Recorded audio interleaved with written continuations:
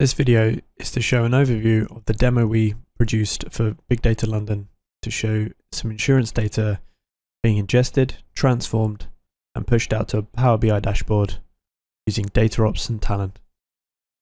Here is the source data that will be used for the demo. It comes in the form of an Excel spreadsheet with various worksheets. We have worksheets for clients, address information, reference data around gender and policy types. We have a list of policies per customer and some claims against the policies.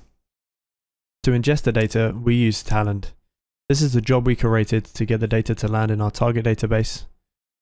Initially, we create a pre-job at the beginning to set up some of our connection parameters around S3 and Snowflake.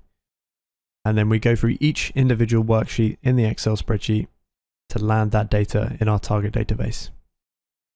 Now we have tested and created the Talend job. We can now create the relevant artifacts in DataOps to orchestrate and automate that job, as well as transform and model the data that is landing in our target database. This is the configuration file we use in DataOps for orchestrating the Talend job we just created. We're using Talend Cloud, so we use the TMC runner image. We provide it with a TMC task ID and access token. We also provide some extra variables around timeouts and the TMC region we use. Now we have completed our configuration file for orchestrating Talend. We can begin to model and transform our data in DataOps. This is an example of our claims count by policy model that we have built. If you have used DBT before, this should look very familiar. DataOps modeling and transformation engine uses DBT with an extended set of libraries and macros. Here is the consumption layer view for the claims count by policy model we built. We're providing some friendly alias names to some of the fields that we have created, which will then be exposed to Power BI to do some dashboarding. We've also created a corresponding YAML file, which will be used for documentation and some automated data tests. We have some simple tests here around minimum row checks, a unique combination of columns, and also some constraint checks on various fields here for claim cost, customer number, etc. Next, we will create our configuration file for our data pipeline. You can see that we are running our modeling and transformations that we have created, our Talend DI job for ingesting the insurance data, and some automated stuff around modeling and transformation documentation, and the orchestration of Snowflake. This is what the pipeline will look like once created and run.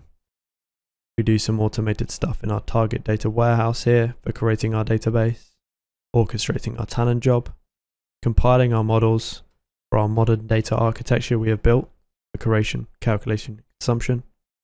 We run our automated data tests and generate our documentation. For our Big Data London demo, we also created a Power BI dashboard to visualize the data we have just ingested and transformed in our target data warehouse.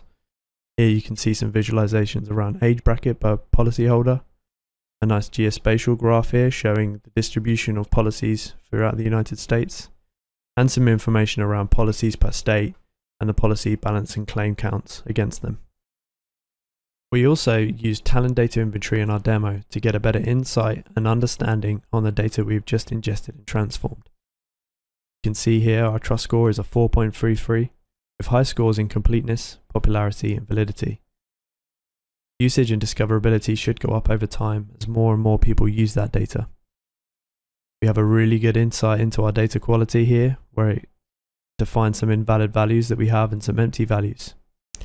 Talend data inventory also allows us to view sample sets of our data to actually visualize where our data is invalid. We can see here that for our zip codes in America, we have some invalid values for the state of New Jersey.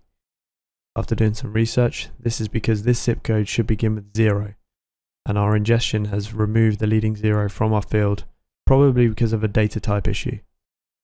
This is something that we could then go back and fix in our Talend job.